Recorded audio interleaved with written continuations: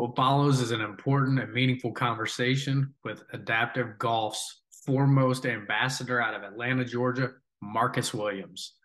You will take quick notice that adaptive is a very apt description of Marcus, his mindset, and his general attitudes towards life. Here goes. Marcus, how you Yes, sir. doing? I'm doing well. How you doing? I'm good, man. Good. Thanks for having me. Thanks for being on. Yep. What got you into playing adaptive golf? 2017, I got invited to the course by the guy who invents this cart. He invited me out, came out, and I was hitting the ball strong, hitting a lot of trees. I came to Atlanta on a 3-day trip to see my mom here. 2018, Thanksgiving. That 3-day trip turned into 5 weeks of me exploring Georgia. But it was just a Christmas to the air.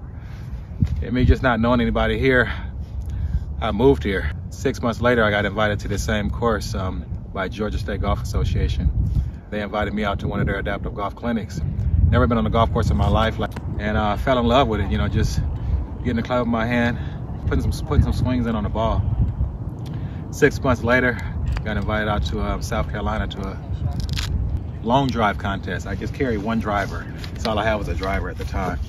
At that time, you only had one driver? I had one driver, bro. And I was just practicing on YouTube, just trying to just get the ball to get up in the air. Most of my balls, were hit very hard, but they were going everywhere. And I ended up winning that competition by hitting the grid to the right. So like my slice or my fade that I hit now, naturally, won. And so I won the competition with a 225-yard drive. Started competing in long drive, world long drive, went to Thackerville, Mesquite, Nevada, and just went on the journey. It's still like that very first day that I was invited out to play adaptive golf. Today is that same day. I'm just a kid in the playground. That's how I got introduced to golf. You said you had a hole-in-one a month ago and you had just gotten back from Canada. Yeah, so I had a hole-in-one about a month ago, just here at Bobby Jones. I've played this par 3 about 30 times. Our ball always goes in the water for the most part. That day was just a magical day. How I put a good swing on the ball and hit the ball over the water. Landed one time on the green and popped straight in the hole, and I went crazy. I went berserk just like everybody else. So yeah, that's been the talk of the town now that I hit a hole-in-one, and so just stuff like that. Golf rewards you with stuff. When you be consistent with it, trying to learn it. So yeah, we're about to try to get one here now. You got hurt in what year? 2012. You have a really upbeat disposition, and when I leave hanging out with you, I always feel it. What are some tools you use? I occupy myself with things to distract me from my pain. Most people don't know I'm in pain all day. It's nerve pain. Like, it's so cold out here right now, it even intensifies it. But for me to be able to get up and stand up, get some weight on my legs, I know that that's the pain that I have to go through in order to get the gain. So that's the reward. I occupy it with things that I like to do. Like, I know I love playing golf. To get up and get out here in these elements, I know on my side of town it's a little bit cooler. For some reason, when I get over here, I don't know if it's because I'm on a golf course or not, it just feels warmer. I'm a plant, I'm a tree, I'm a human being, I'm an organism. I'm not a stagnant clone person where I just, go with narratives because everybody else is mad or because everybody has a headache today. Or because everybody's pissed off about politics. I don't care about none of that stuff. So it doesn't move me. So I like to leave people in a situation or a condition better than what I found them. Not to say that they're doing bad, but at least people, they think I'm wealthy because of what I give, and so it's not wealthy in money. They appreciate kind of what I give, And so I say that good relationships, build trust with people, and trust it brings you in contact with people and things that money can't buy. When you operate that way, and so I just control what I can, and I can't control me not being able to stand up and walk. I can't control me not being able to hit a straight ball every time. And so everything in my life just kind of rolls that way. Who gives a shit? You know what I mean? And so you just keep, I don't have a blueprint for it. I'm just as frustrated on the inside as a lot of people, and that's why I moved to Georgia, because I was homeless. I was living in my car and nobody knew. And then when I would tell people, they kind of didn't believe me. Not that so much they didn't believe me, they didn't really know how to receive it or check back in. And so I went through a period of time, you know, to where God delivered me from it, gave me golf. You never played before adaptive golf? Man, the only thing I know about golf was Tiger Woods. I think that's pretty much it. I didn't know anybody. And when I thought about it, I thought it was a rich sport, white man's game. It's not completely untrue. Trust builds good relationships. I mean, we're on this course by ourselves right now. And, you know, it's just from generosity. People know that I play not for trophies. I play for my well-being. I have a sickness in my body. It's not from not being able to walk, you know, and this helps me to decompress and deal with it. Somebody understands, you know, sometime, and sometimes they don't. But today they do. And I'm happy to be out here, so yeah. This is therapeutic, like even this conversation for me, because, you know, I live by myself. I'm not dating. I haven't dated in years. You'll know when I'm dating, because she'll be right out here with me on the course. Yeah. This is the hole I hit the hole-in-one on. I don't think he tried to hit a hole-in-one. I think it just happens. I didn't even know what a hole-in-one was till I hit one, really. I'm gonna put a good swing on it and let's see what happens. You get another one, maybe. I'm gonna back up a little bit just because.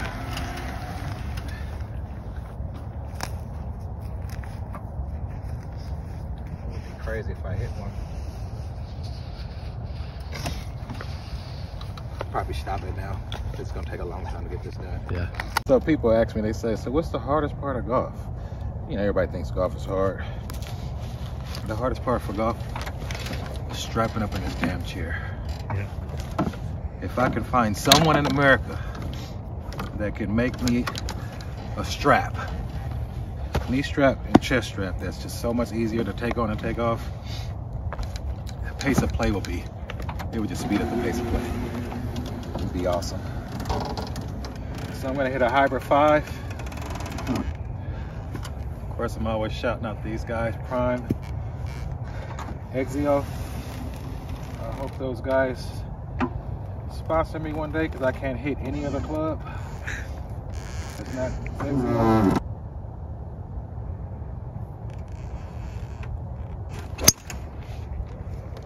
It'll be on the green, but it's gonna be left. Oh, it's not even on the green. Wow, okay. On a summer day, that's on the green. Marcus, what's something that you believe now that maybe in 2010, 2011 you said, that's crazy? Moving out of Oakland, moving out the Bay Area, yeah. I've been there all my life, bro, and we're pretty proud, you know, about where we're from. The town, yeah, I'll say. Town. I mean, people thought I was crazy. They still think I'm coming back. Yeah, this is it, you know. It was fearful as hell moving here, though.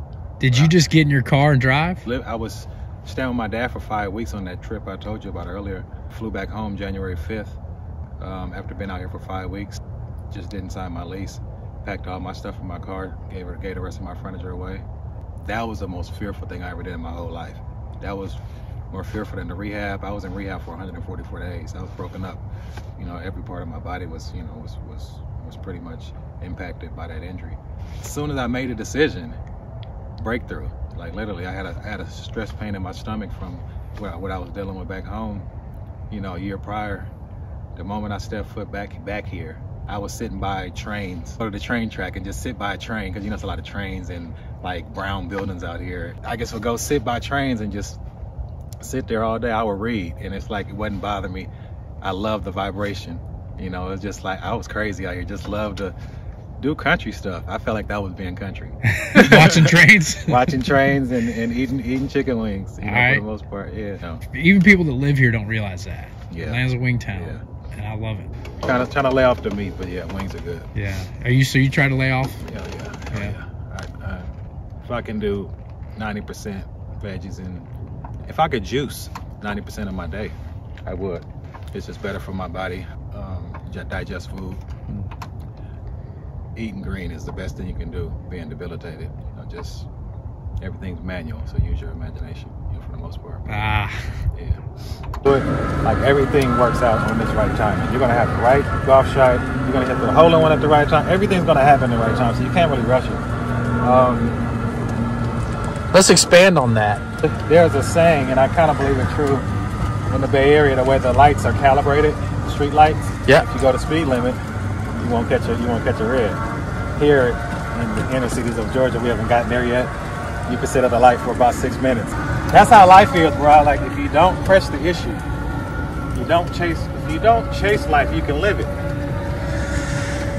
I've been known to press. If you don't press,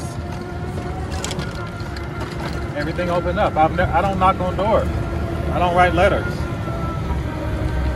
Not saying I shouldn't. When people get up, my business people admit, they get mad at me about it, but I just don't think that it works that way. That's widely known and rarely practiced. You gonna play? Yeah. All right, cool. All right.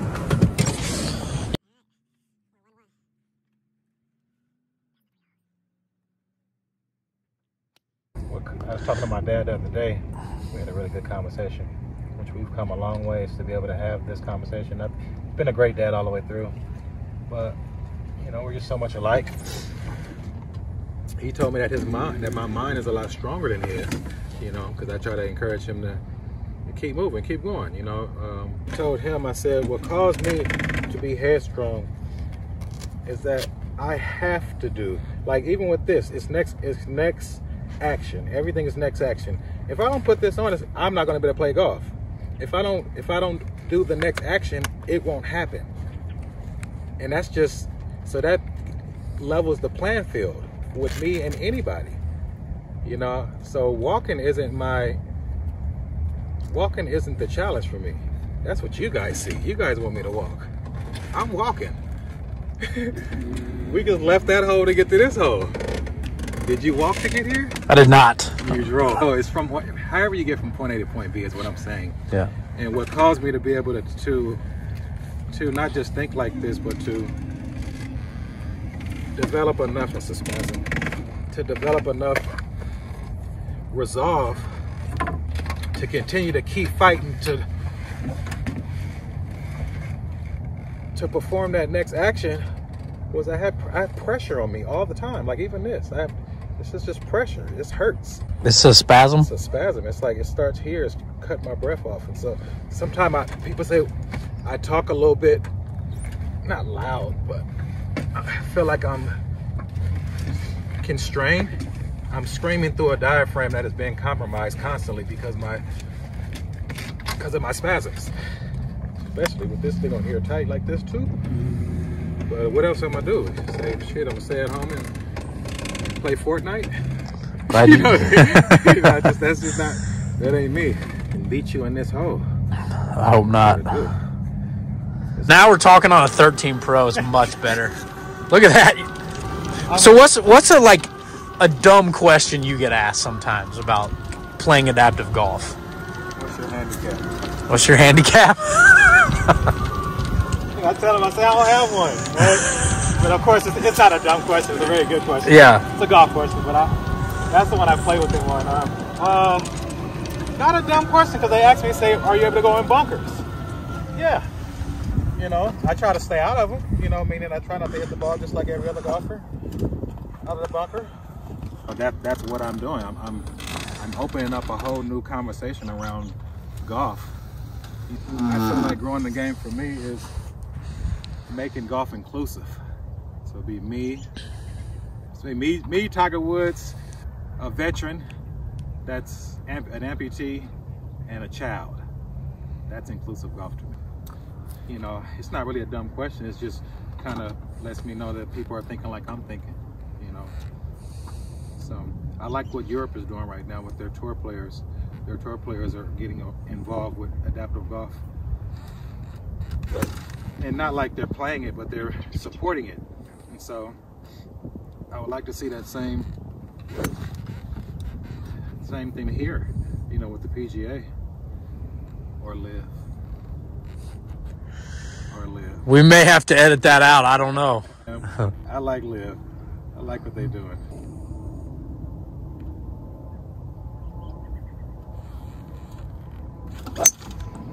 That's pure, man. Fly. Right over the water. That's good. You build your upper body pretty well, and your mobility's good. What kind of stuff do you do to keep that up?